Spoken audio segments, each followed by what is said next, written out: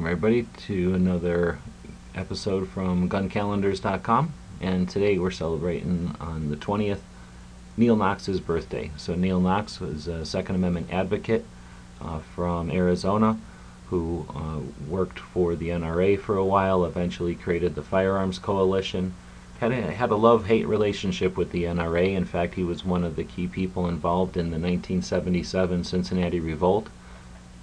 He's got a book written from his articles. He was a longtime author of Gun Week and articles in Shotgun News and other magazines. So those are compiled into a book that his son wrote called The Gun Rights War.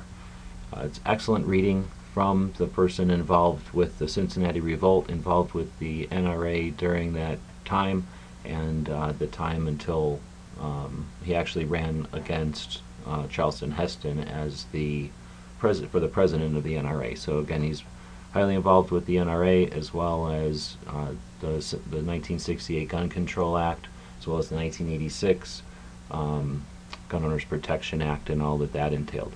So today we celebrate the birth of Neal Knox back in 1935. These are the kind of things we keep track of over at guncalendars.com, so we can give respect to the people who came before us in the Second Amendment movement, and we don't forget the work that they've done and the important events that happened in the Second Amendment. If you'd like to participate in that and you see something that's missing from the calendar, please let us know. We always appreciate your support, and thank you for watching.